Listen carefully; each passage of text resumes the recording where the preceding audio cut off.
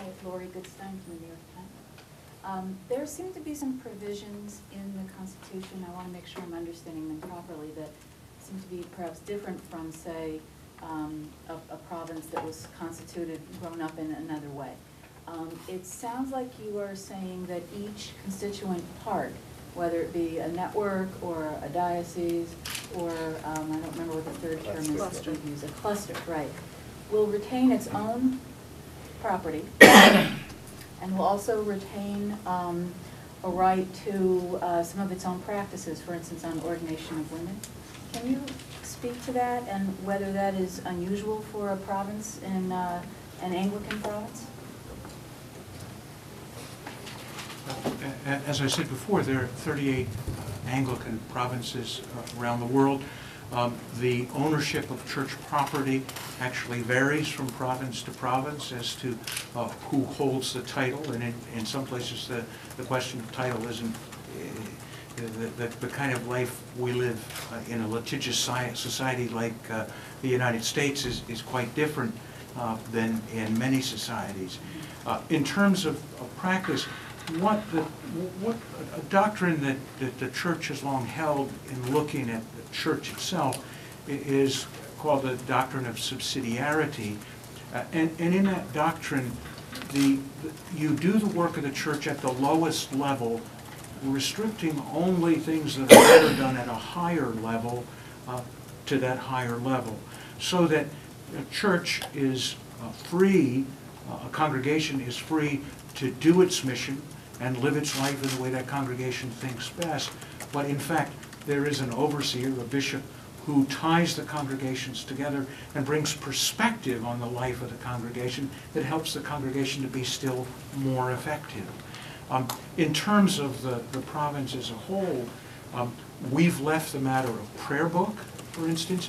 Any prayer book that's presently in use among us is authorized for use in the province.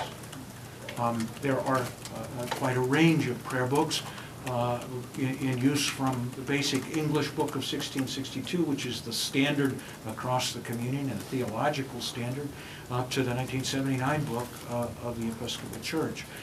In the same way, you mentioned the practice of ordaining women. What's true among us is that many of us, many of our jurisdictions and dioceses ordain women to the diaconate. Some of our dioceses and clusters, networks, our jurisdictions ordain women to the priesthood.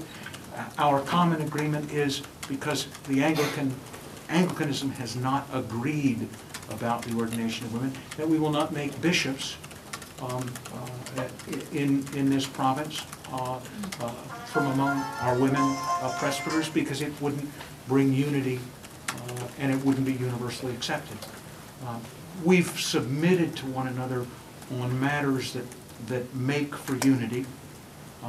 Again, you should understand, in the work we did today, we had a number of women presbyters present. They were part of the unanimity that said that this was the right way for us to go if we were going to build a united Anglicanism that was at one with the whole rest of the world. Ron Pizzola, Sun-Times News Group. So what are the specific issues that your group has decided to separate, if separate is the right word to use, from the mainstream Episcopal Church? Because I'm still a little bit unclear about the reality is that the mainstream Episcopal Church has separated from the mainstream of Anglicanism and from the mainstream of Christianity. That is to say, within the Episcopal Church, when Scripture teaches in a particular way, the Episcopal Church is quite free to say, well, we don't believe that Scripture is correct on this point, and we'll do it our way. What we are attempting to do is to say that Scripture is the ultimate rule and standard of the Christian faith for Anglicans and for Christians, and we'll attempt to live within what Christians and Anglicans have always understood Scripture to mean. On the question of the work of Jesus Christ, Dr. Howell talked about the uniqueness of Jesus as the Savior of the world. Many in the Episcopal Church, many priests and bishops are not able to say that Jesus is the only way to the Father, which is what Scripture plainly claims. So our chief concerns are that the Episcopal Church has taken to itself a right to judge Scripture and to separate itself from scriptural practice. And the Episcopal Church has been unwilling to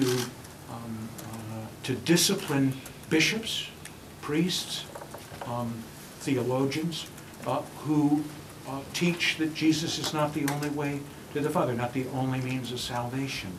Interestingly enough, of course, the Episcopal Church is quite willing to discipline someone like me who stands for what Christians have believed everywhere and always and in all places, which is the classic definition of Catholicity. Forgive me, Bishop, and I'm still unclear about the specific issues. Okay, let me have somebody else. I've said Scripture and the uniqueness of Jesus. I would also add traditional morality. That is the definition of the family. Marriage. Marriage, the doctrine of marriage. Could you define that, please?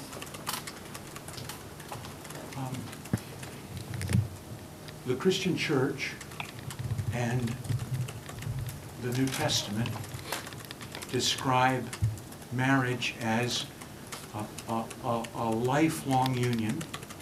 That is to say, marriage is likened to the relationship between Jesus and his church, which can't be broken, is likened to the relationship that exists between a husband and a wife that looks like the relationship we have with our God. The Episcopal Church has been unwilling to hold to that standard. You mentioned before that this is a new Anglican province, but it's not a, you walked out the camera, sorry.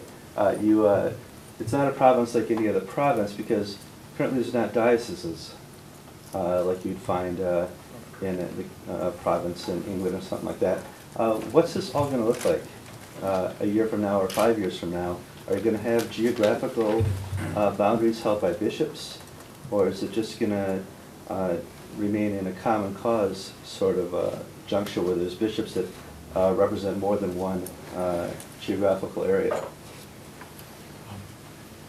The remarkable thing that has occurred is that we've moved from a federation, which is what common cause has been, to what looks far more like an Anglican province. And an Anglican province is a collection of dioceses under an archbishop. What we've done in the Constitution has been to define diocese, to use three terms as a way to define diocese. One is diocese, a second is cluster, a third is network. Our partners in the Anglican Mission in America, which Cynthia represents, have planted 150 congregations over the last 8 years, 150 congregations that they collect together in networks related to bishops. What we chose to do is to say whatever you call it, that looks like a diocese in ecclesiology, and you can call it what you choose to call it. In fact, it's a group of congregations banded around a bishop, and that looks like every other province in the world, not a collection of jurisdictions. And that's one of the extraordinary things that has happened to change among us since the Jerusalem conference last June.